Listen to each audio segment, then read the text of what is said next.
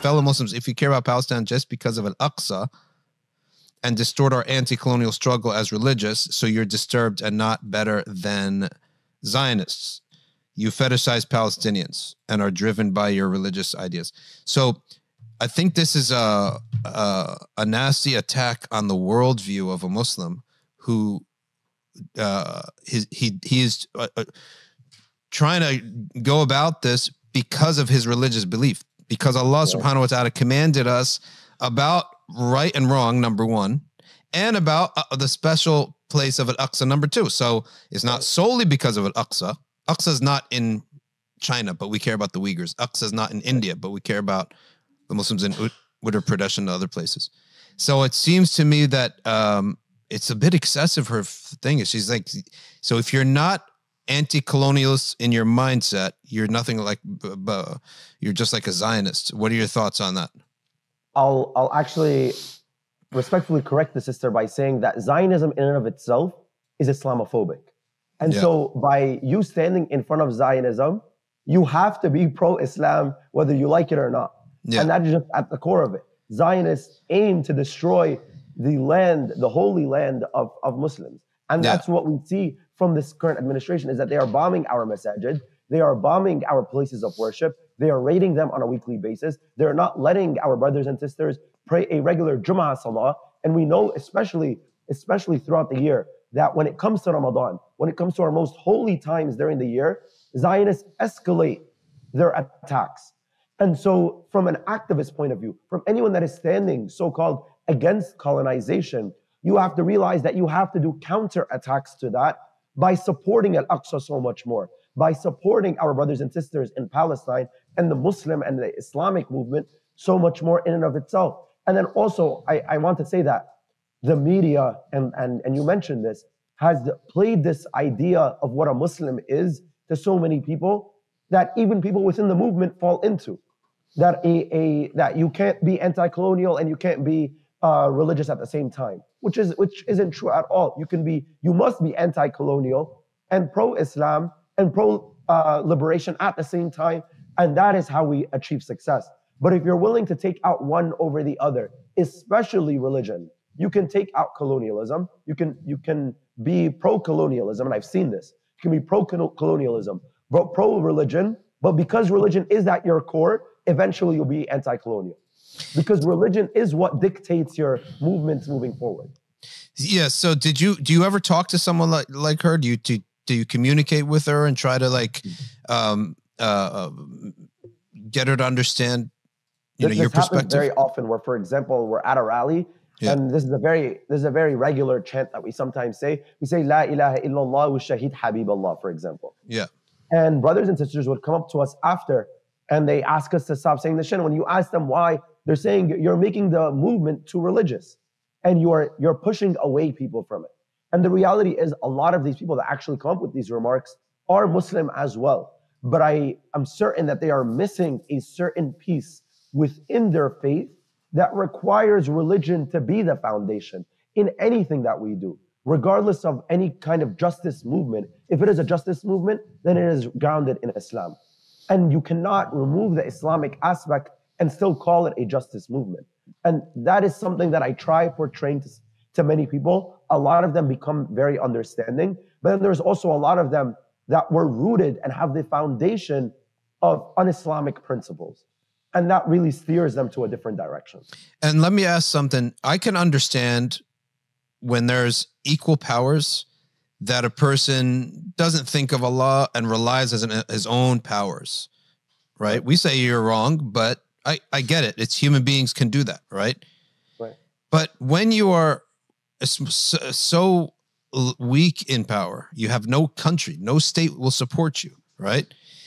The entire world. And you see here, Elon Musk, supposedly one of the most powerful guys in the world, going and doing a humiliation ritual with Ben Shapiro in Auschwitz and then saying, I don't know, I'm aspirationally Jewish. I was Jewish. It's almost like my best friend is black, right? Right. You know, that whole trope. And I think my great-grandmother was Jewish. What kind of power that are you facing? So when the power distinction is that great, it makes you think, where is real power, right? Now at that time, you are ripe to actually realize, oh, the real power is with all this. So what I would like to ask is, what is the perception of who has power to these, to the secular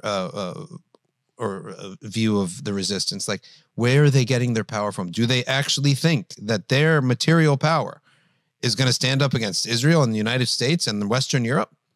Right? I think that is such a core point, because a lot of those people that have those certain views are coming from a place that the people are the only ones that have the power, and we are going to be the ones that are going to achieve liberation and justice and so on, and stop the Zionist entity. But who has true power is a missing conversation in and of itself. Like, it's not even something that comes up, where if you ask someone who has the true power, you're going to go in circles with them. They're going to tell you the colonizers, the people, and so on. And the concept of there being a higher power is completely absent from the conversation. Yeah. And I think that is what is so missing. And I always mention this, is that this is so missing within the movement. And it's what we need shuyukh and students of knowledge to talk about more. It's like in our masajid, when we talk about rallies, talk about the religious aspect within rallies. Talk about why it is so important for one extra Muslim, for one extra sheikh, for one extra student of knowledge to be there compared to 10 secular people, for example, where even that one person can make huge waves, because we know that it's like secularism versus like the religious societies isn't something that is stagnant, but rather it is something that is almost combative against each other. That as soon as Muslims take a back seat, secularism will take advantage of that and will move forward. And that's something that Muslims have to wake up to, that if you choose to take the back seat, you're okay with secularization being the norm.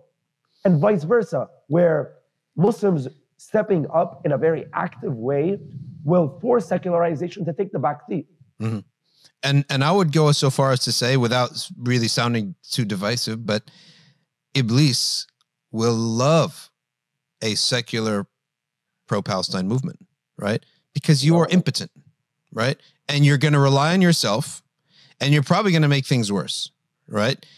And nothing will scare even your enemy than that you believe that something's greater than him, right?